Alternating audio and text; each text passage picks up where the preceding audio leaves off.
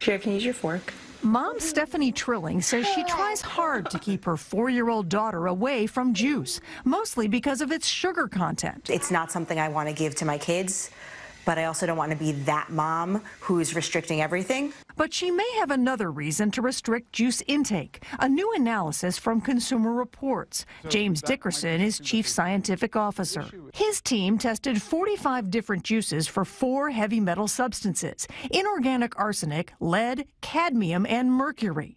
They found that every single product contained a measurable amount of at least one heavy metal except for mercury. 21 of the samples contained one or a combination of heavy metals that reached a level Consumer Reports researchers deemed concerning for daily consumption. The CDC says long-term exposure to heavy metals may put people at risk for kidney disease, diabetes, high blood pressure, damaged ability to learn, and certain types of cancer. Consumer Reports is recommending parents lower the amount of juice they give their kids. So they should be concerned, but don't panic.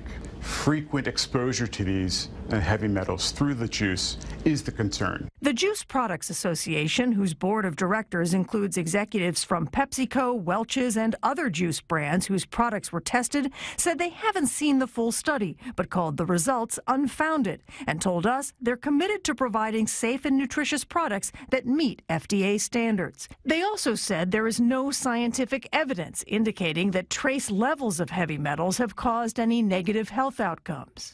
But Dr. Leo Trisande, director of environmental pediatrics at NYU's School of Medicine, says the science is telling us increasingly that there are particular time points in life where even a small amount of exposure can disrupt hormones and thereby contribute to disease. In 2013, the FDA proposed limiting inorganic arsenic in apple juice, but no change was ever made. The FDA had no comment. Consumer Reports says their findings are a spot check and should not be used to draw definitive conclusions about specific brands.